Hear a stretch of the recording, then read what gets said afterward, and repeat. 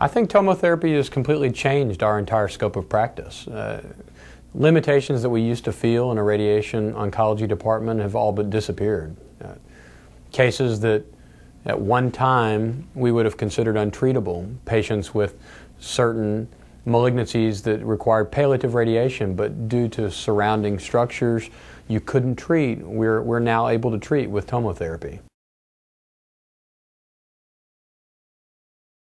We've become almost dependent upon the image guidance that TomoTherapy provides because, once you become used to seeing a target every day before treatment, there's really no way to go back. You realize that your fields were wholly inadequate before TomoTherapy. Our margins have become tighter, our accuracy has become greater, our side effects have decreased, and we think that that's resulted in better outcomes. There's no question, with any new technology, there's going to be a period where you have to learn the technology, where you have to become better at what you're doing. But I think if you were to ask the therapist, the dosimetrist, the physicist in our department, and certainly the physicians, I believe that after you get over the initial learning curve, TomoTherapy is actually easier to use than most of the systems. One area where we've really noticed a difference is a patient comes to you and you're in a position where you know in order to encompass their tumor appropriately, you may have to cheat. You may have to miss tumor in order to protect surrounding structures. Those days are gone for us. The first thought now is, let's move that patient to TomoTherapy because you just don't have to sacrifice that anymore. And our staff recognize it. I think the people who are operating the machine daily almost want us to put our patients on TomoTherapy. They've been spoiled by it, as have we. A case that comes up is a recent referral for somebody who had a bilateral lung cancer in the posterior aspects of both lobes.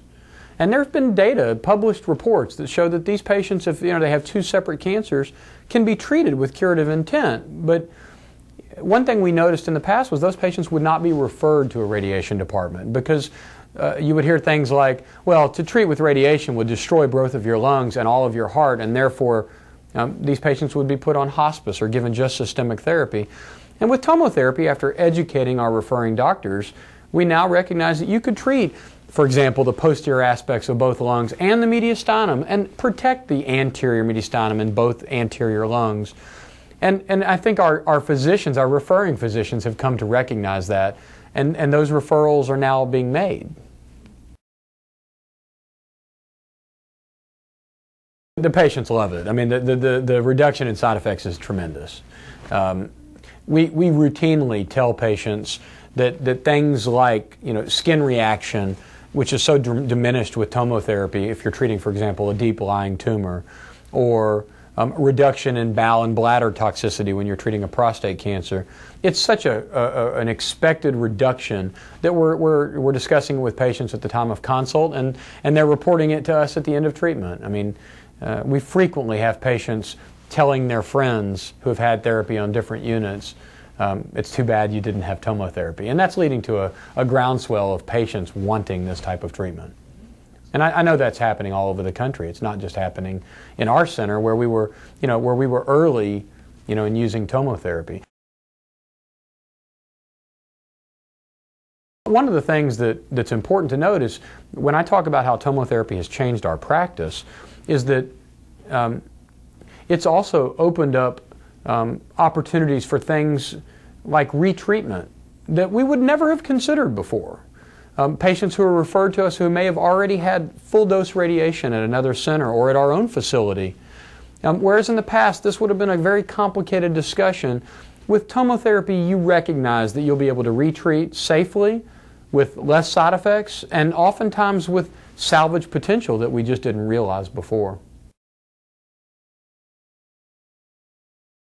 We've done radiosurgery both in intracranial and extracranial or body radiosurgery, and a lot of all of it. I think we've treated almost 70 patients with lung radiosurgery using a hypofractionated regimen, and I'll talk about that in a bit. But we've also used radiation and TomoTherapy as a radiosurgery device. With fractionated radiosurgery regimens, we've treated everything from 1, 2, or 3 lesions in the brain, benign tumors, malignant tumors. But while you're using a CT-based imaging and a non-invasive head frame may require a slightly larger margin than, say, a cobalt-based system, we've had excellent results using TomoTherapy as a radiosurgical system in the brain. In particular, it's almost like the system was designed for hypofractionated body radiosurgery.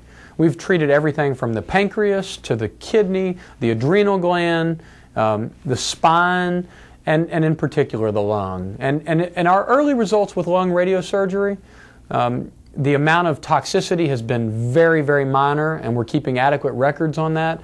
And yet we're seeing a very high percentage of patients achieve an excellent response to radiation. Following these patients with routine PET scans, we're seeing somewhere in the neighborhood of about 92% of patients who are achieving either a complete or partial response to radiation therapy. And we're delivering this treatment over a 5-day period with very few side effects. It's extremely rewarding for patients and again, rewarding for our referring doctors and again, has changed the standard of care. I think from a clinical perspective, another advantage of TomoTherapy over many of the systems that exist is its incredible utility.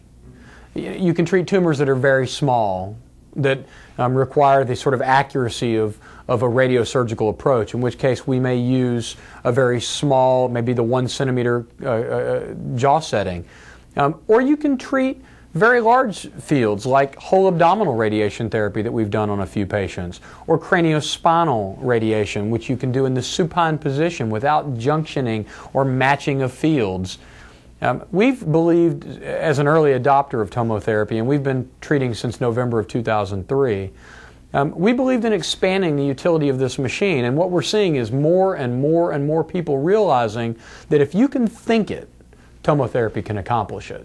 And that's the way we use our TomoTherapy unit, and it has changed our practice. We're treating today about 25 patients a day, and I believe you can easily accomplish that in a regular work day.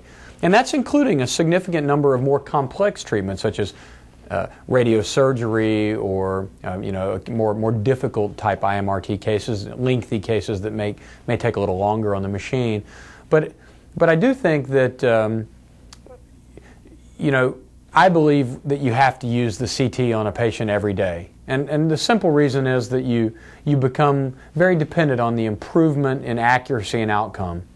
But I do think you can scan somebody once or even twice a day and still do between 20 and 25 patients a day very comfortably.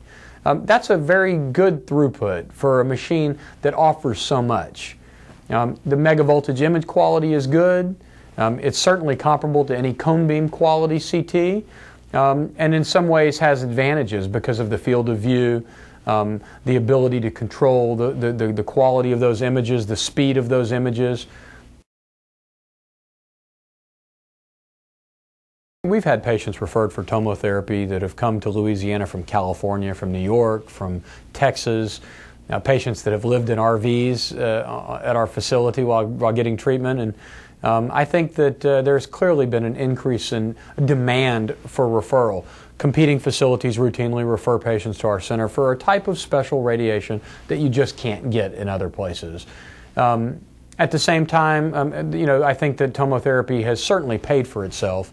But more importantly than reimbursement, it's paid for itself in improvements in outcome, reductions in side effects, better patient outcomes. That's what TomoTherapy is about, and that's what the company focuses on.